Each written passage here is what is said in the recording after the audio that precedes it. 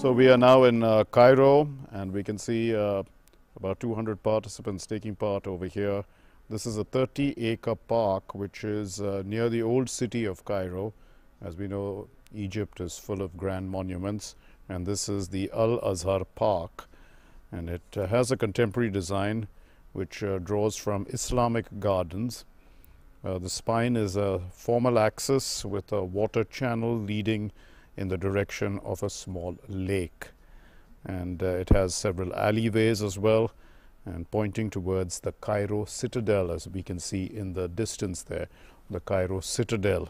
So this park, it was created in fact by the Historic Cities Support Program of the Aga Khan Trust for Culture, and it has since been one of the significant tourist attractions in Cairo. So one more iconic place, as we can see, associated now with yoga.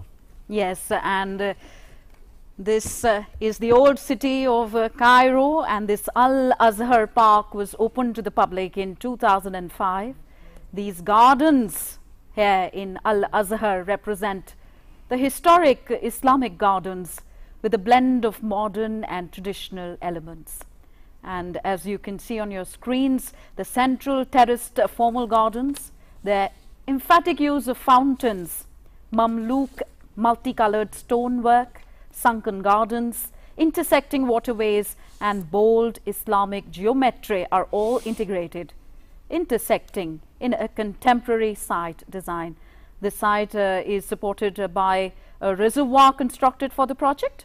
The structures in the park seek to preserve tradition with historical legacy, and this legacy can be seen in a variety of styles taken from different periods and different regions. So there are Fatimid archways which are used in the construction of the park.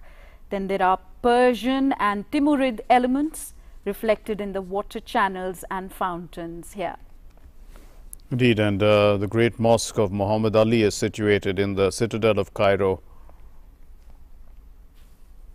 and it was commissioned by Muhammad Ali Pasha between 1830 and 1848. We are having some signal problems, but otherwise we are at the Yoga is that the relaxation is not limited to the duration when you are practicing yoga.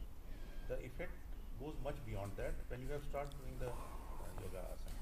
So some of the benefits are short term, some are medium term, and some are long term benefits of regular practice of yoga. So, sir, across countries and borders, what more can governments do, corporates do to, you know, spread the message of yoga, inculcate them in their daily lifestyle? You know, can we expect companies to have yoga rooms or yoga breaks? It is a very good idea, and it does not involve too much of expenditure. So the important thing is to be committed to yoga throughout the year and not just on a particular day in the year.